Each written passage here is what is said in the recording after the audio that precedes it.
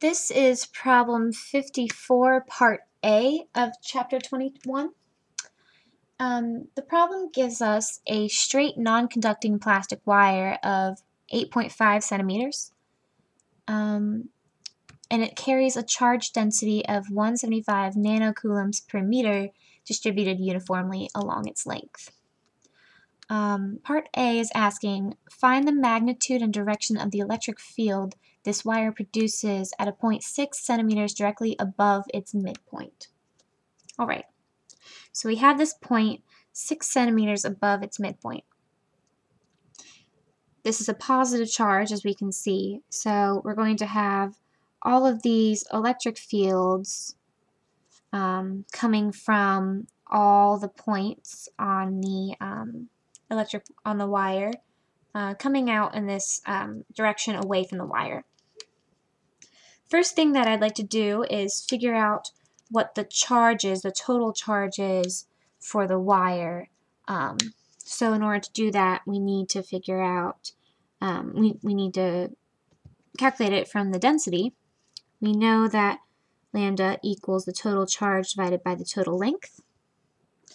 So when we do that, we have 175 times 10 to the negative 9th for the nanocoulombs.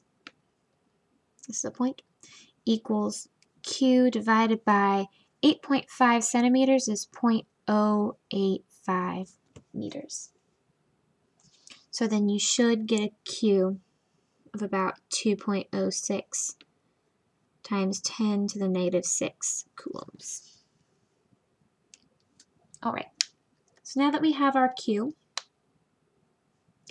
I'm going to refer you to problem number 90 for chapter 21, where I derive general equations to determine what the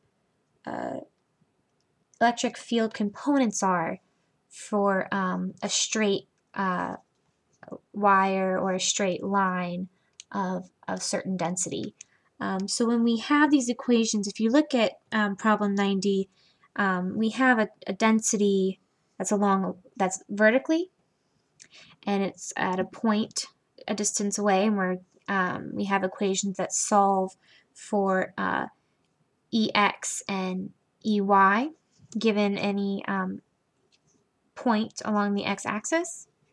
So if you go to that problem to try and find the equations, you're going to find the ones I used today are going to be inverted or reversed between the x and the y, because now our conducting our length is on the x-axis instead of the y-axis. So there's two things to observe here.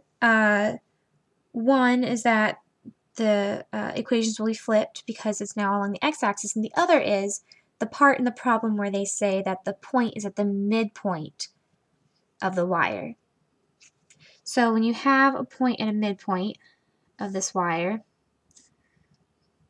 you have half of your electric field pointing up and to the left, and you have half of your electric field pointing up and to the right.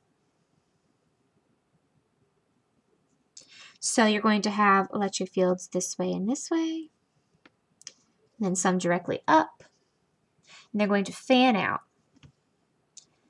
So anytime you have all these angles between, you're going to want to do it component-wise, so that way you can figure out the total net electric field. But since this is at the midpoint, anytime when you break this up into components and you have an e of x going this way, on this side there's always an e of x of the same value in the opposite direction. So that way they cancel. This is only because this is in the midpoint of the wire. If this was anywhere else other than the midpoint, the electric fields in opposite directions would not be the same magnitude and they wouldn't cancel. So knowing this, all we have to do is calculate the component of the y component of the electric field. So going to that problem 2190, we know that the equation for the y component of the electric field is equal to K Q times 1 over y plus y squared plus a squared. Y being the point, the distance that the shortest distance between the point and the wire. So let's go ahead and plug everything in. We have our constant K, which I'm not going to write it out. It's 8.89 or 988 times 10 to the 9th newtons times meter squared divided by coulomb squared. Our Q is what we calculated, 2.06 times 10 to the negative 6 coulombs. And then we have our Y. So our Y is 6 centimeters, but we need it in meters, so it's 0.06 meters. And then we're going to times that by the square root of 0.06 meters squared, plus our A. Our A is the total length of the wire, and that's in centimeters as well, so we need to convert it again to 0.085 squared. And when you do all that calculations, you're going to be 4.197 times 10 to the 6 newtons per coulomb. And this is the Y component. Like I said, our X component is going to be 0 because they cancel. So the total net electric field is going to equal EX squared, the squared, EY squared. E squared equals 0 plus EY squared. This implies E squared equals EY squared.